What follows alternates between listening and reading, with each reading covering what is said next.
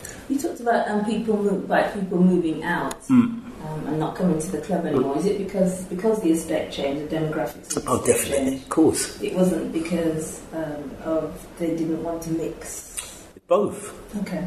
Both. But some did want to mix. Some of my white friends, they always was here. There's pictures of them up there as well. Did they move out of the estate, or were they still living on the estate? Still living on the estate, but just not attending this place anymore. I remember the Providence discos, they were amazing, like Christmas discos in that room there. And I'm about 11, 12. And I always remember a lot of my friends, a lot of black guys, you would see different guys from different areas come down, you know? But it would be majority white, it would be majority Slade, these kind of bands, you know. And it was a laugh. Honestly, I remember, and they would play the Jackson 5 and certain black tunes, and me and my mates, we would dance in it, and we'd get a circle around us. And as the years go on, maybe 13, 14, Pasadena's, who were known as the Pasadena Twins, Michael and David, they came down and they took us on in it in a big circle, and we just deal with it.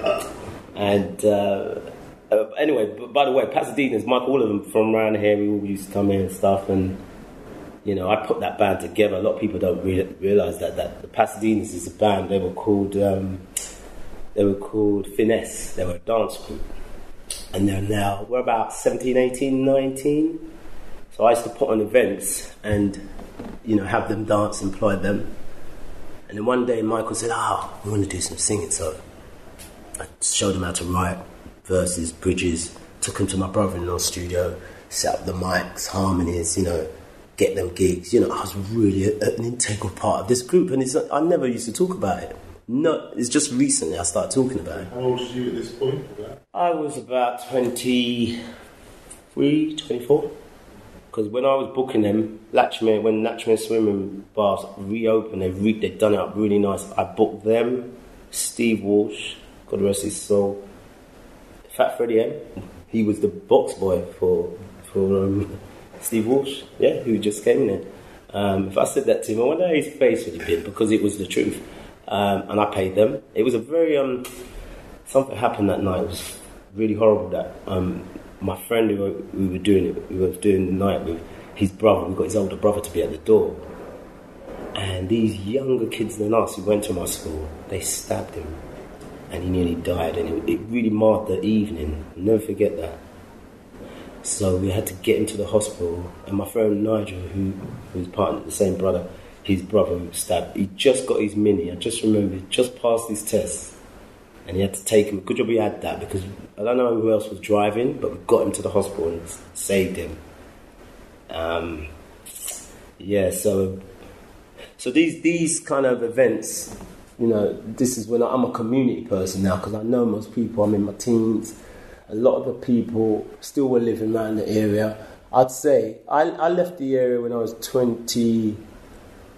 about 23, and there was still a lot of the people, because I lived in Winstanley Estate, the block I was telling you about, Sport Court. That's where I lived on the 10th floor. I was there for about 2-3 years, and by then a lot of them had moved out. And then as time goes on, I always come in the era, like 90s, by 90s, mid-90s, quite a lot of them have gone, and I'm realising that they've all gone to this place called Sutton.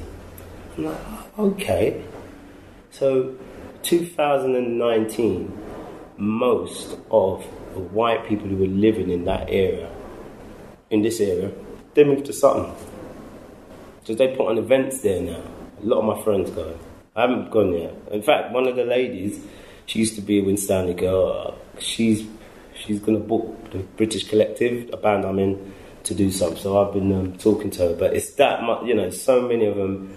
One of my friends, Ronnie Hicks, he said he didn't want to leave. He left sort of later in the 90s. He said he only left because, around that time, Winstanley Estate then went through another sort of no-go era, a drug, mainly black kids selling high, class, what they call it, A-class drugs, and it was a place, a lot of stabbings, a lot of shootings. So my friend was telling me that his missus, she said she really wanted him, she wanted their children to have a better upbringing. So they went to Sutton. And he told me, he said, no, I didn't really want to go. He goes, because, all my family come from this area.